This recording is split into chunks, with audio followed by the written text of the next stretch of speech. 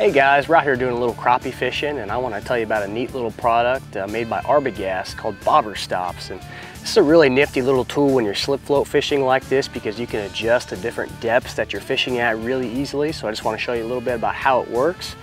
All it really needs is you got a pack of 5 is what they come in.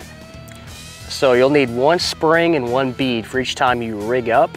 And what you'll do, you'll slide that spring on first, followed by that red bead. And after you do that, then you'll slide your slip float on there and you'll tie your hook. And as soon as you decide what depth you want that hook to be at, then you'll take your spring here and you'll spread that out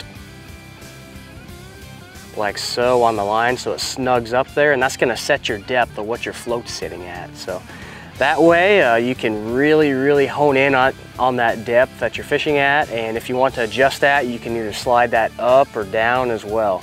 So neat little product by Arbogast, and hopefully it catches you some fish.